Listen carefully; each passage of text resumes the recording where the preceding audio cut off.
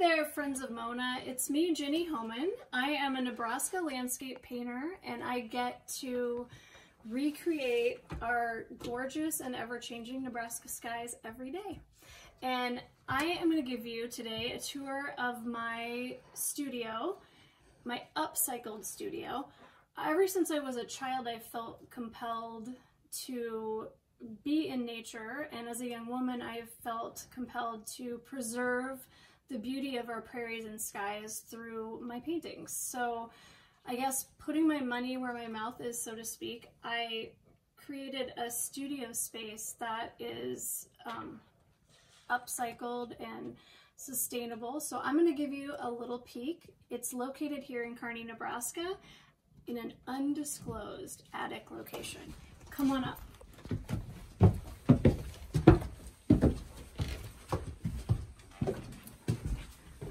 Well, here we are. I have a beautiful but rather tiny attic space.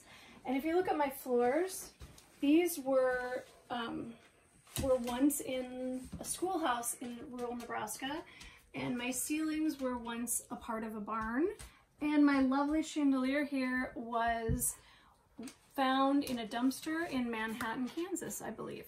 So a lot of times I get asked, do I work alone? Do I work with music? Do I have friends over? And usually I'm sort of reclusive and it's just me. Sometimes it's a friend, sometimes it's another artist pops in, sometimes it's one of my three daughters or my husband, but always I am working with my boys. This is Mr. Bubbles. Can you say hi? And this is Jacques Cousteau, our famous unicorn explorer poodle. So I guess I'm going to start with having you come over here, and I'll show you a few pieces that inspire me in my studio. This guy here was a gift from my husband, but before it was a gift to me, it was a gift to him from someone here in Nebraska that works on a bison preserve. So I adorned it very respectfully with things that I found hiking, little bones, a nest, feathers, little teeth, crawdad claws, things that that were happy things from nature that I found. So when I'm done with it, I plan to at some point return it to the prairie where it came from. So I guess the next thing that I'd like to share with you, hey boys, is my red sofa. I get asked a lot by guests of my studio, what's up with the red sofa? Well, as it turns out, it was acquired by a gentleman who acquired it from a brothel. So I have a real live brothel couch, and mostly it's used for my Mr. Bubbles.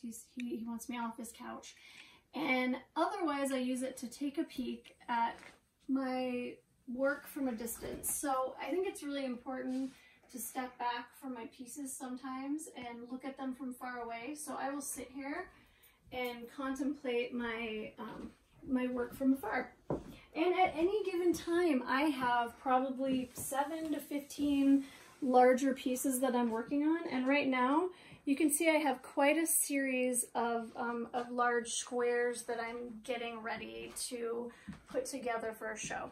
And my palette right now is very soft. It's very pastel-y and light and airy. I think this is a time where we all need a little light and air. So when I work over here, and I work 2 pieces at the same time. And when I'm working, I listen to audiobooks. Right now, I'm listening to The Murmur of Bees, a little older book, but it's worth a listen.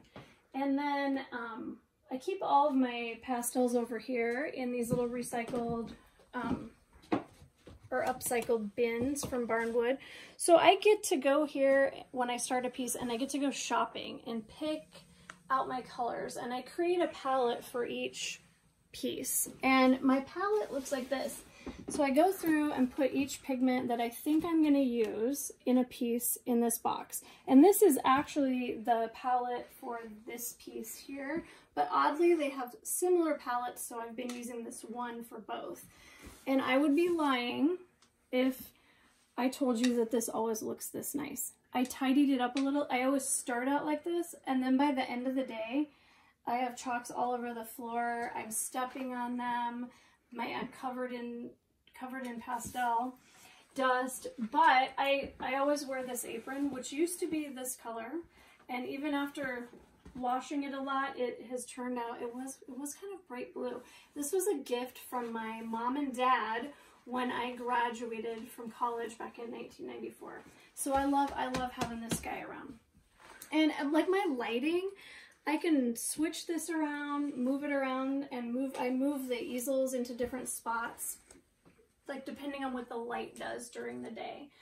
But that's sort of how I roll. I paint on a panel, a masonite panel that's got so I can wipe the pigment off somewhat, and I keep working on them till they're finished. So sometimes my dogs will lick a piece, like that one over there has some dog water splashed on it, but that's okay.